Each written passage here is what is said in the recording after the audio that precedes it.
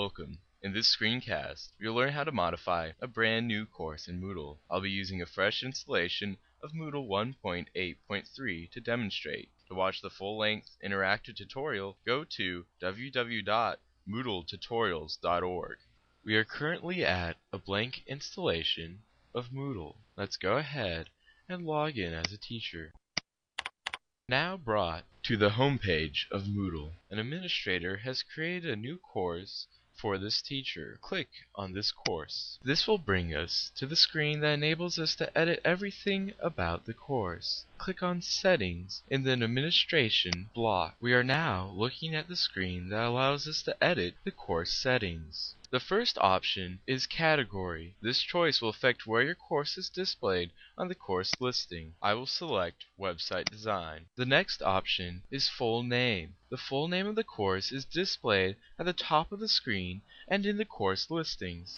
The next option is the short name. The short name is a shorthand way of referring to a course. It is used where the long name is not appropriate. Next, the course ID number can be used to match the course against an external system's ID, a course catalog ID, or can be used in the certificate module as a printed field. The next option is the summary. It will be displayed in the course listing.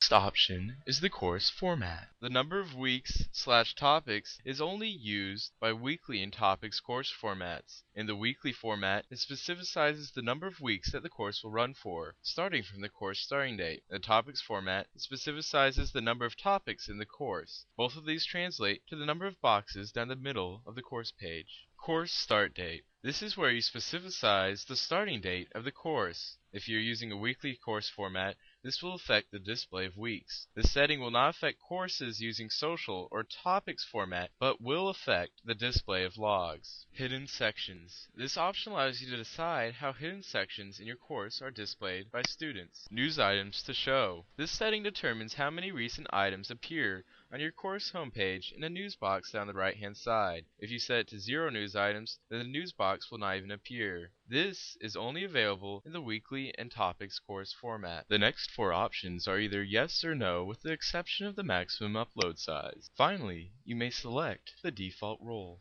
We have now gone over the basic settings on creating a course. Remember, if you're unsure of an option, you can click the yellow question to learn more. To watch the full-length tutorial, go to www.moodletutorials.org.